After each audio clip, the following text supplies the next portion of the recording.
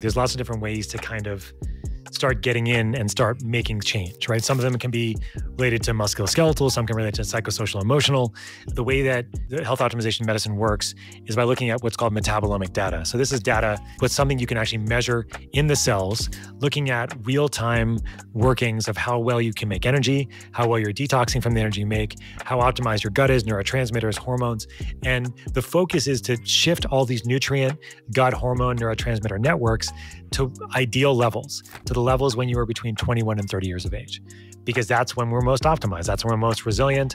That's when we're the highest ability to procreate, to fight, all those kinds of things, fight and fornicate, right? And so the goal with the whole process is to shift all those networks there.